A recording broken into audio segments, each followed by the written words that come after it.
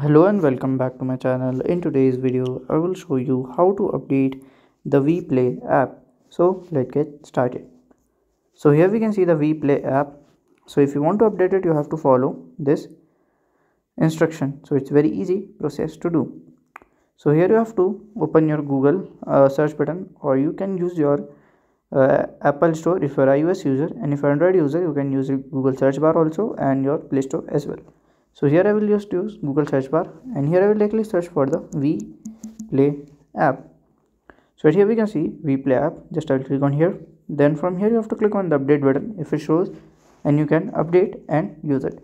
So by this way you can update the WePlay app, and if you want to write the review, you can scroll down into the app, and from there you can also write the review as well.